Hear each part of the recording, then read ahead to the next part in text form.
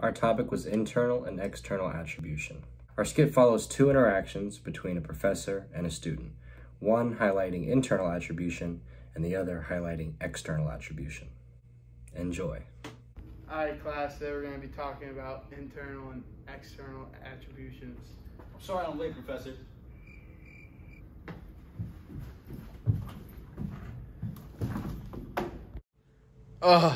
This kid doesn't care about my class at all. Alright class, today we're going to be talking about internal and external attributions. I'm sorry I'm late, Professor.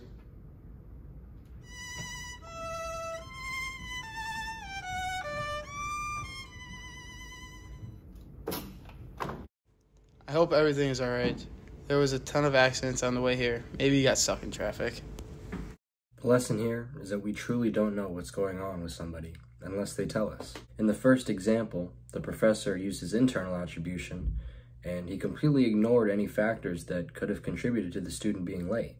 But in the external attribution example, the professor took into account that there was traffic and that also could have prompted the student to not show up on time. The main difference between the two is that in internal, we look at the person's character, whereas in external, we look at all the surrounding factors that go into a person's behavior.